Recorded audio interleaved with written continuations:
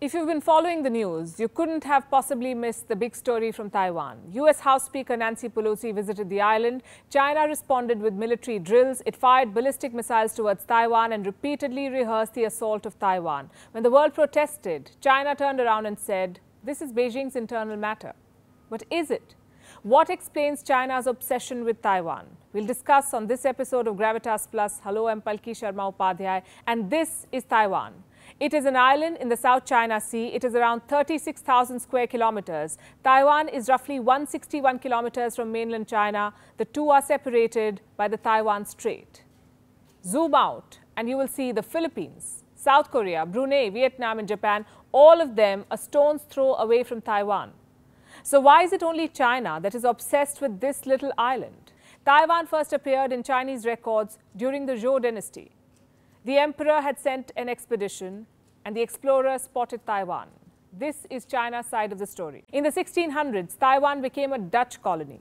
Portuguese sailors called Taiwan Ilha Formosa, meaning beautiful island. The Dutch rule lasted from 1624 to 1661.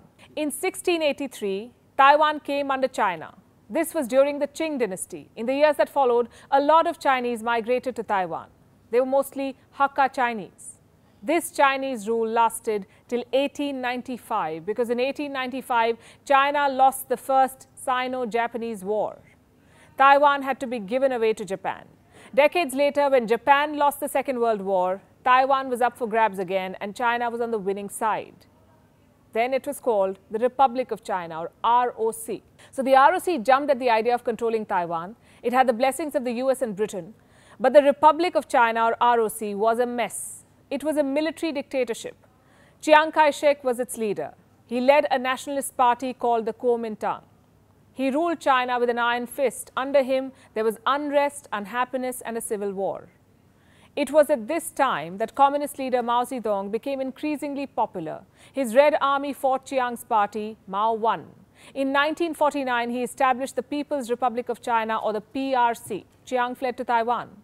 The island had a subtropical climate, abundant resources, and advanced infrastructure built by the Japanese. Also, Taiwan was free of communist influence. And Chiang did not move to Taiwan alone. Along with him moved 1.5 million people. The ROC's Air Force, artifacts from the National Palace Museum, the National Central Library, the National Central Museum, the Beijing Library, fuel and ammunition, radio stations, boats, clothes, cars, wood, some 774 boxes of gold.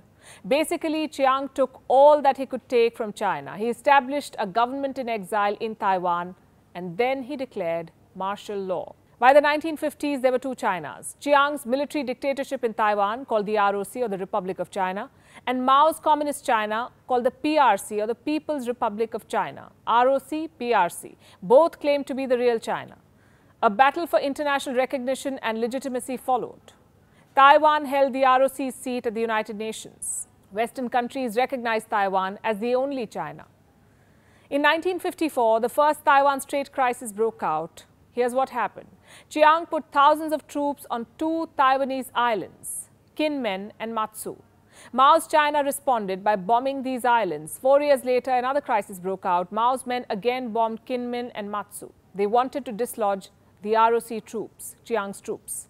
Amid this military tension, Taiwan's economy grew. Between 1960 and 1980, Taiwan saw an economic boom. Workers were exploited. There was military rule. Exports grew. This was the era of made in Taiwan. But soon Taiwan's luck ran out. You see, the Cold War was bubbling and Mao's China became strategically important to the US. And with American priorities, it seemed like the world's priorities had changed too.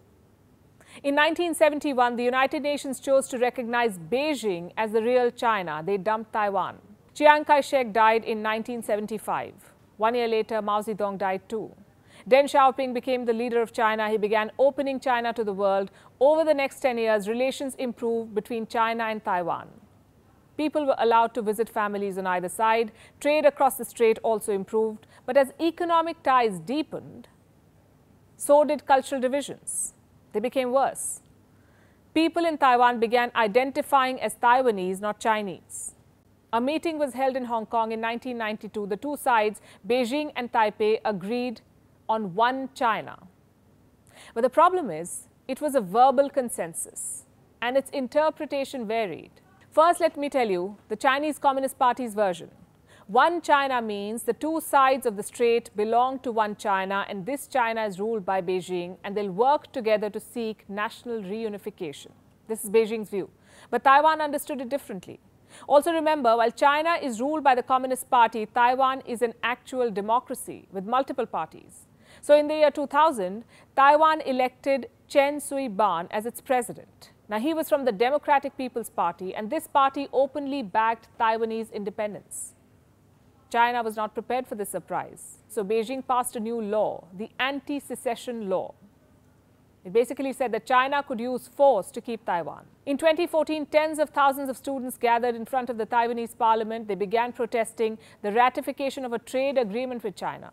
The students cried, "We demand transparency because Taiwan is a democracy." This was the start of what's called the Sunflower Movement. And this was the first open protest against China. It was a new dawn for Taiwan. But China held on to its reunification demand. In 2013, Xi Jinping became president. He revealed his China dream. He wanted to revive China's historical glory. Xi's pitch for Taiwan hinges on the idea of one country, two systems. Taiwan does not really buy China's promises. It wants to remain a democracy. And Tsai Ing-wen's election is proof. She campaigned on the idea of transparency. She's from the Democratic Progressive Party. She's critical of China. She was elected president in 2016 and re-elected in 2020 with a record 8.2 million votes. Today, Taiwan is a self-ruled island. It has its own flag, its own anthem, its own currency, its own institutions. Taiwan's per capita GDP is more than $33,000. It is a chip superpower, the world's chip factory. But Taiwan's legal status is still unclear. Only 14 countries recognize Taiwan. China sees Taiwan as a renegade province, a breakaway province. Xi Jinping says Taiwan must be and will be reunited with China. You could say the whole purpose of his regime is what he calls the great rejuvenation of the Chinese nation, the unification of Taiwan. And Xi wants this done by 2049. Because that is when the People's Republic of China will celebrate its 100th anniversary, 2049. And Xi wants to do what Mao could not, what neither Deng Xiaoping nor Hu Jintao could do. He wants to be China's greatest leader, and for that, he must take Taiwan. Under Xi Jinping, China has forced countries to shun Taiwan, to stick to the one China policy, to set up embassies in China, not in Taiwan. Companies have been asked to list Taiwan as a part of China on their websites. What is China's basis for claiming Taiwan? One, history. Two, the 1992 consensus. But there's no real consensus on what the 1992 consensus really was. Also, should Taiwan's future be a victim of its past?